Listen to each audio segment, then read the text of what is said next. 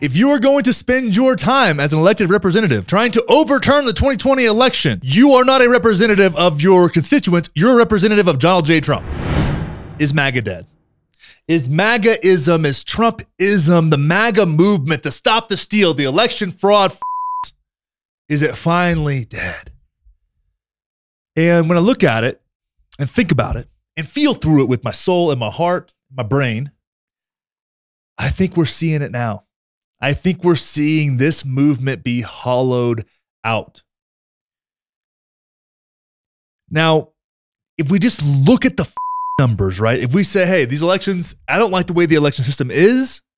It's a little funky. I don't love it. It could be better. It could be much better. And there's actually simple solutions that I think everybody would get behind, right?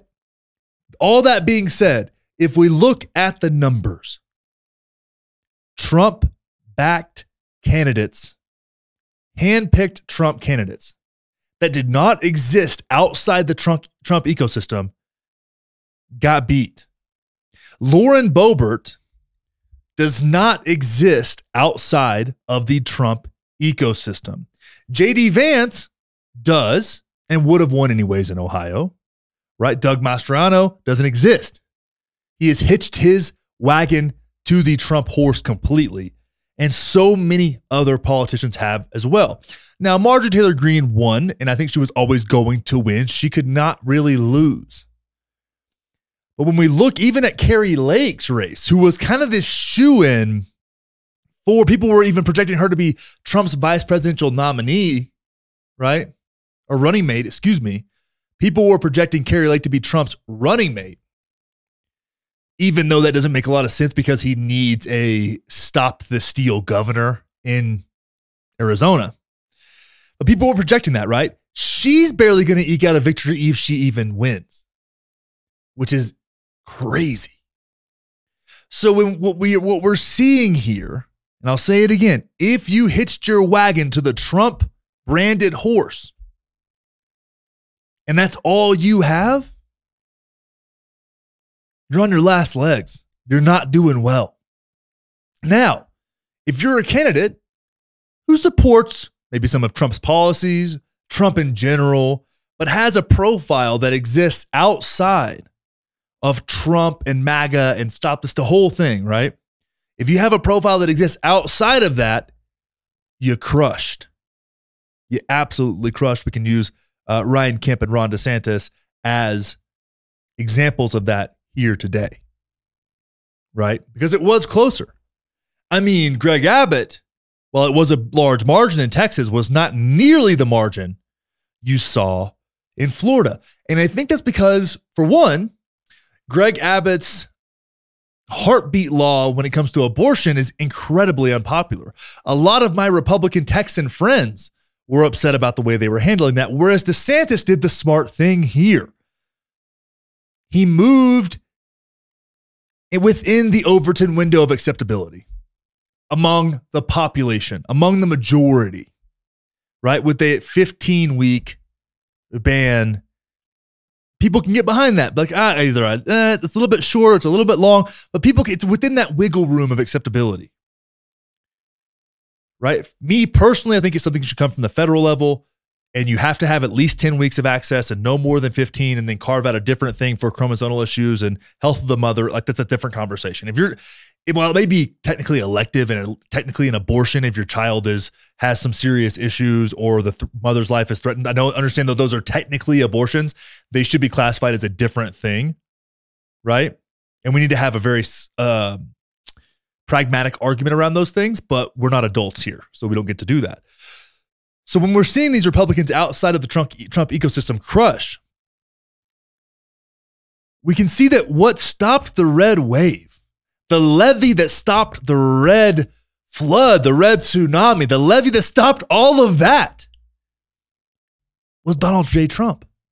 Donald J. Trump, in his arrogance and miscalculations, has now cost the Republican Party numerous seats within Congress and governorships around the country.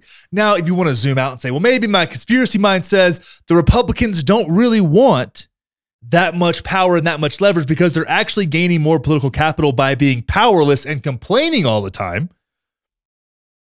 Maybe. But at the end of the day, what it looks like is a huge disappointment for Republicans. And I think the reason is people are exhausted with Trump. And the air is out of the MAGA balloon. So as we move over here, I was going to almost start with this, but there are times when Ben Shapiro's commentary, I feel, and this is rare, but I feel it actually speaks for the majority, right? I don't think Ben's commentary generally, I think he speaks for kind of old school conservatism, which is a smaller and smaller group, with some resonance in newer conservatives. He's got a weird audience, and I actually appreciate it because I do try to get a diverse diet of media. But right here, I think what he's saying is absolutely spot on, because here's the thing, and I want to be clear about this. As someone who's not a conservative, I like strong conservative candidates. I like strong liberal candidates, right? I like strong Democrats. I like strong Republicans. I like people that you can tell when they speak, like Bernie Sanders, for example, that he's in touch with a movement, with people with genuine issues, and genuinely connects with people. I want that from politicians because I think competition within elections is actually vitally important. So high quality candidates and candidate quality in general should be of utmost importance. But what we have is Democratic Party establishment backing the most ridiculous candidates from the conservative side because they want an easy win. And what I want is a politician to go into this like you would go into a football game or a fight. Be like, you know what? Nobody wants to see an easy win, right?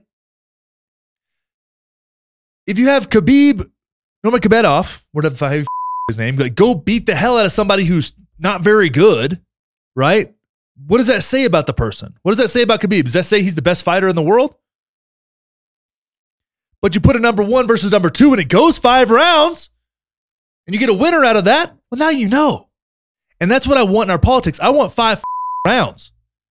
I want candidates coming out of there feeling bloody and beat down and exhausted because they both got a chance, because they can both win, because they can push each other on issues and challenge each other's ideas. I want to see that. I don't like one party rule like California. I don't like it. And then you have other one party states like Ohio, where you can't even get welfare distributed appropriately because they're so scared of giving out handouts. It's the weirdest thing. It's like a complete nanny state on one side and then complete ineptitude on the other. It's just, it makes no sense. And if we had high quality candidates on both sides, that would be less of an issue, in my opinion. But let's listen to what Ben has to say here. And something I think is incredibly potent. Potables. As I say, if the Republican Party is looking for a model of governance going forward, if they're looking, how do we win races? Baseline levels of competence, and then engage in the culture war issues. Competence before culture war. Let's put that on the screen here. Competence before culture war. That is the takeaway.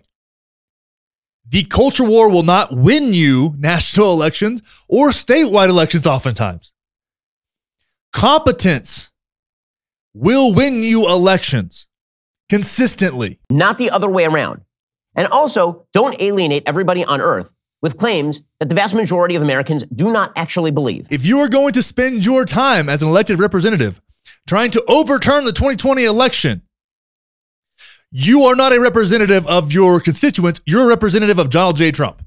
And people don't really want that from the representative. They want to feel represented by the representative. But when Trump sucks out all the air in the room, and your constituents feel like you're representing him more than you're representing them because they're over the 2020 election, even though Trump will go to his grave thinking he won that damn thing, well, then you got a problem. Then you lose elections. You cannot make election 2020 the subject of your campaign in any major way in the United States and hope that things are going to turn out amazing unless your district is like a deep red district.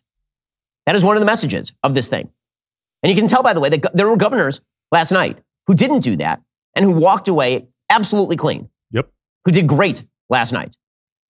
Right? The big winners last night were all the people that were kind of at odds with President Trump, that were at odds with the Trumpification of the Republican Party, who are not the out-of-the-box candidates. Those people did a lot better last night than the generalized Republican Party.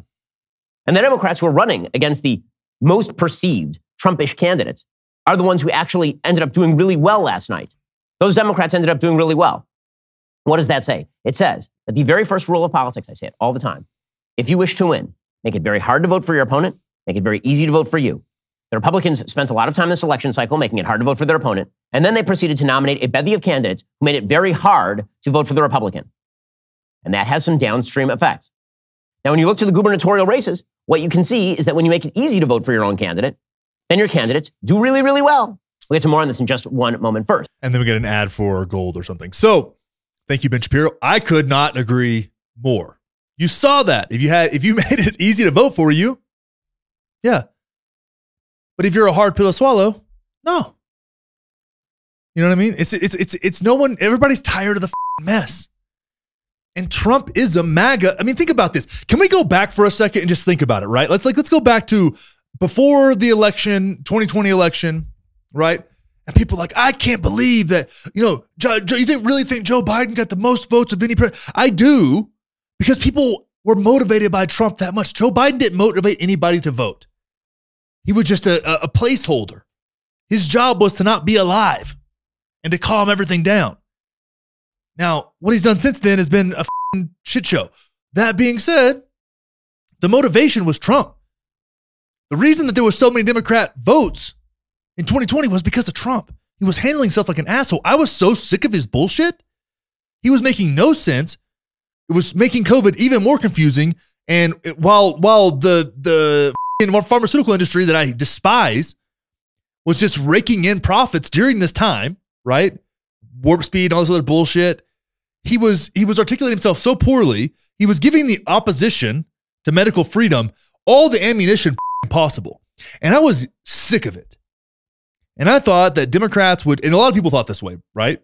A lot of people felt this way. Okay, Democrats are blowing, by the time the election was here, Democrats are blowing COVID out of proportion, right? Many people felt this way, but I thought that was their political strategy. Either they were going to, we're going to blow this out of proportion, and then we're going to win the election, and then in 2 months, we're going to be like, oh, and we cured it, it's solved, and now we're into endemic stage, which we already were at, right? We were there. I was wrong. I was very wrong. That's probably one of the worst calls I've ever had politically, because it was a year and change later that they actually, but it's like they made the wrong decision. What I was talking about was the right move politically. What they ended up doing was moronic. It made it defied all logic. And then I thought, legalize marijuana, public option, these things that Biden ran on. I'm like, oh, well, we'll see. Because Trump, the things I liked about what Trump did, he didn't even run on those things. He ran on culture war bullshit, and it was exhausting. So here we are, right? So when we look at the whole thing, when we think about that, then we go into the election, then we go into January 6th.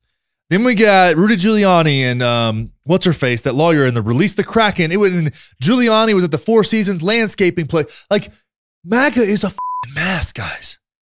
This whole time, Jared Kushner, the whole time he was in the administration, was just grifting so that he could go to Saudi Arabia and take a few $1 billion from them to go into his fake investment, whatever. And it's like, what? But the same people that ignore that are mad about Hunter Biden taking money from Burisma, when I really think Jared Kushner's profited more than Hunter Biden has. And Jared Kushner wasn't a crackhead. He was actually in the administration pulling the strings, and then used the connections he made at that time, right? While he's reading the daily presidential briefings. But guys, Jared Kushner read more presidential briefings than Donald Trump did. And people want that motherfucker to be president again and have Jared Kushner pulling the strings again? Absolutely not. That dude used the connections he made and then went straight to Saudi Arabia and got paid. And you guys are mad about Hunter Biden? Yeah, Hunter Biden's a joke and corrupt and an addict and all these things. But at least I can blame his addiction for some of his poor choices. All I can see in Jared Kushner is malice and disgust. People don't understand. I know it's not that hard to look at it and be like, yeah, that motherfucker lost, guys. And it's not that hard to look around now 2 years later and go, wow, that movement's really losing steam. If we look back, let's go a little further back, right? Let's think about maybe trends that I, as a millennial, dealt with. Hacky sacks.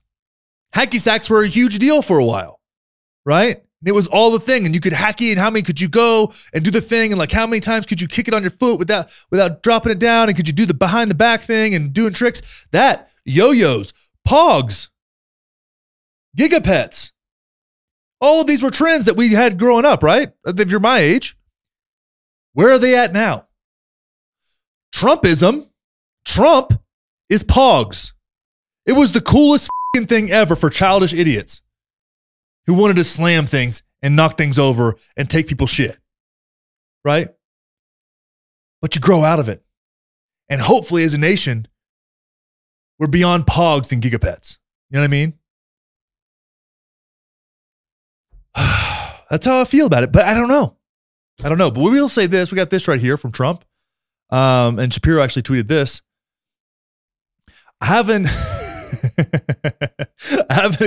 It's his friend. I have an exciting announcement I can't wait to share with you on November 15th. I'm going to announce something huge at Mar-a-Lago, and I want you to be there. This announcement will perhaps be the most important speech given in the history of the United States of America. And you could be there with me, friend. Oh, all you have to do is contribute $5 or more, and you'll automatically be entered to be the very first person to meet me in Mar-a-Lago after my big announcement, all caps. This offer is exclusive to my most loyal supporters like you, so don't share this with anyone else. The first rule of Fight Club is don't talk about Fight Club, right? I'm going to go ahead and take a screenshot of that and put that on Instagram later. Okay, that's fun stuff. Good times. All right.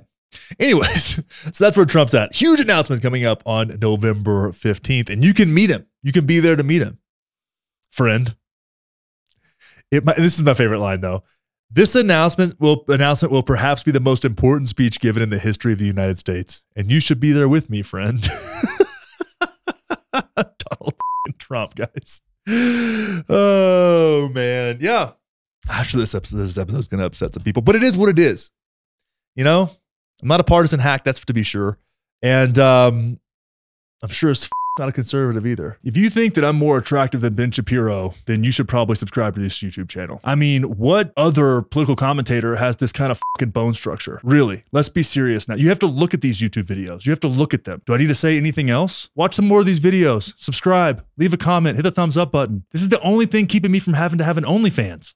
Just to survive. Watch some more content. Hit that thumbs up button.